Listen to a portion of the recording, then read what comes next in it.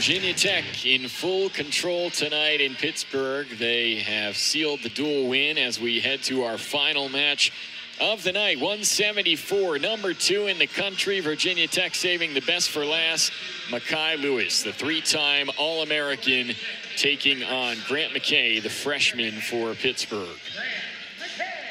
You mentioned a little bit earlier at 157, sometimes you get a wrestler thrown in and wrestling a top 5, top 10 wrestler, and here it is for Grant MacKay. Getting a guy who's won an NCAA title.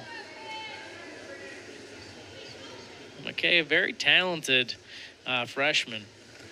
So see how he can do here against Lewis. And I like he was coming right after him, taking the action to him.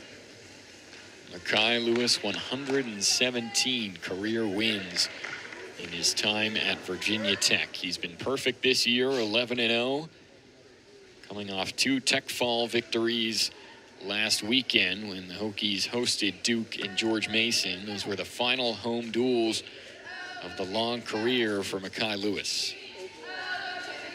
Worth noting, Luca Augustine found a little bit of an injury, so just good to get him some rest as Lewis in on a single here. But Grant MacKay was actually up a weight. He's able to wrestle down at 165, but comes up here to 174 to wrestle in this one. So not only are you wrestling a guy who's top, number 2 overall at the weight, but you're also doing it at a weight class above where you're typically at.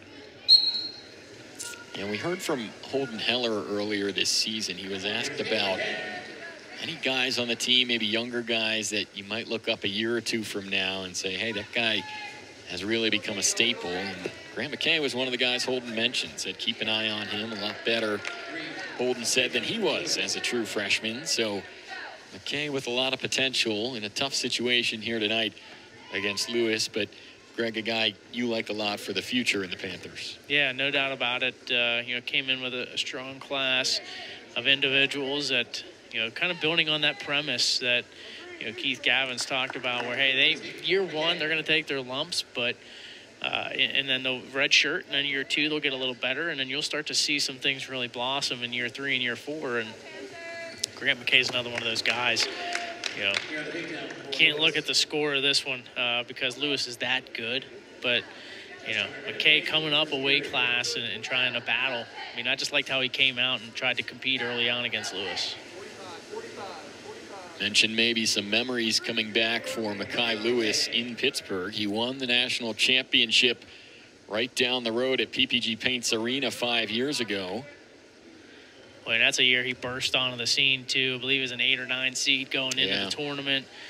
Everybody was looking at, okay, if Vicencio Joseph, is he going to win a title? Another title is, is this Alex Marinelli's year? And he knocks off Marinelli. He gets in and beats Joseph in the final. Just put himself on the map. Like you said, he was the number 8 seed, had to take down the 1, the 4, and the 2 en route to the national title in the 165 division. Such an impressive run from Lewis and an impressive start from the veteran here tonight. Yeah, he's just taking advantage of opportunities whenever they present themselves, and he gets after it on his own shots, and he's just so quick and strong. Question is, for him to get his 2nd title, he's going to have to beat Carter Starace. And he's arguably one of the best in the nation, regardless of weight. But Lewis is right up there in that mix. I mean, he's a tough customer. It gives you the sense, you talk about that run from 2019. If a guy can do that, you get the feeling that a national title again this year is certainly within reach for him. Yeah, and you even look at the rankings there. Shane Griffith, a guy who's won a national title as well. So you got 3 guys that are national champions at this weight class. Starace's just so difficult to beat, but here's a technical fall, and Lewis does what he needed to do. So Mehki Lewis dominant as always for Virginia Tech, and he puts the icing on the cake. A wonderful